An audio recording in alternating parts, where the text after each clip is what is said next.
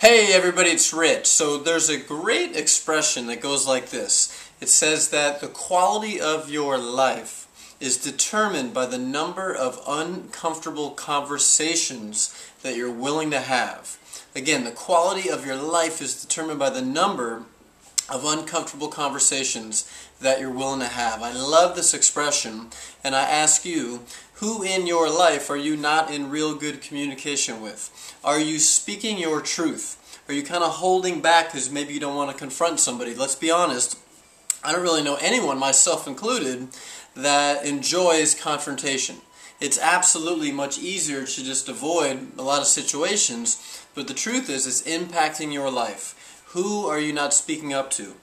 And it's not about them necessarily coming back and agreeing with you. It's not about that. The idea here is that for your own emotional health, you got to be speaking your truth. We hold so much inside of us. What do you need to let out? Regardless of how they're going to respond or react to what you say, who do you need to speak up to? Is it your husband or your wife, maybe one of your children? Is it a coworker? Is it a boss? Is it somebody? But haven't you always found there's always like some person in your life, at least one person that you're not in communication with, and you might have all these great things going on, but there's just like that one situation kind of looming like a dark cloud over your head.